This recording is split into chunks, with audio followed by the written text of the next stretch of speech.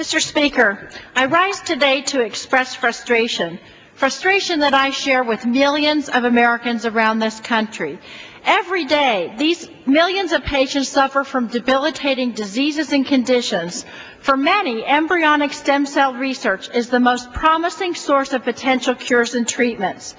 Unfortunately, because of the stubbornness of one man, President Bush, these people continue to suffer as they wait. Since the discovery of embryonic stem cells in 1998, the vast majority of biomedical researchers in this country identify embryonic stem cell research as the most promising source of treatments for diseases like diabetes, Alzheimer's, Parkinson's, multiple sclerosis, and spinal cord injury. With the unique ability to become any cell in the body, embryonic stem cells truly are the key to taking science to a whole new level. Unfortunately, President Bush has stubbornly refused to pay attention to these scientists and the patients who might be helped by this research. In August 2001, the President announced that he would prohibit the National Institutes of Health from funding research on embryonic stem cell lines created after August 2001. The assertions to the contrary, there are less than 20 stem cell lines in existence, and most of these researchers are finding less and less workable. Despite the President's opposition to the research, Congress has acted over and over again for this funding. In 2006, we passed the first bill. This year, as H.R. 3, we passed the second bill. And all of the bills, including S5, have the same provisions. Embryos used to derive stem cells, which were created for fertility treatments and are in excess of clinical need, the individuals for whom those embryos were created have determined the embryos are not needed and voluntarily donate them, and the individuals provide written consent. Let me remind my colleagues that under current law, there are no ethical guidelines like these that govern any research that is today. Unfortunately, the President vetoed the bill, but in the 2006 elections, embryonic stem cell research became a critical issue, and it passed this House again in January with an overwhelming majority.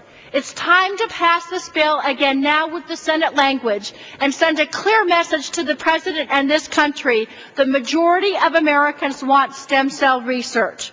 While the NIH remains limited to a few number of stem cell lines, the rest of the world has eagerly filled the void. California has recently authorized several $billions to conduct embryonic stem cell research. Japan, the UK, Singapore, and others have allocated billions of dollars. But the NIH lags behind. Not only is it not participating in this research, it's lost its cutting edge. Since I first began working on this issue, public support for embryonic stem cell research has soared. According to a Gallup poll released just this week, since May of 2002, it has gone up to 64%, steadily increasing. Mr. Speaker, the Senate gets it, the public gets it, the House gets it. Why doesn't the President of the United States get it? Opponents of this research say that there are other types of cell research that are being explored. And in fact, yesterday, shockingly, another new advance, which seems to happen every time we bring this bill up. We welcome these advances, as we welcome all advances in ethical life-saving research. However, this new scientific research should not be used as an excuse to say that it's a substitute for embryonic stem cell research. One of the lead researchers, Kevin Egan, said, all of us agree strongly with embryonic stem cell research. These experiments are not motivated by a desire to find an end run around these issues.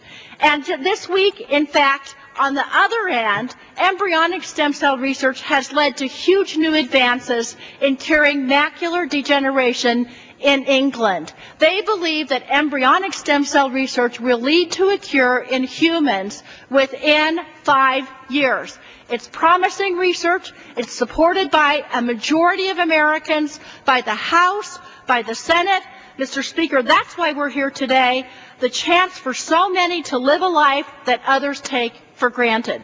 Vote for S5 to restore hope. I reserve the balance of my time. Gentlelady reserves her time. Gentleman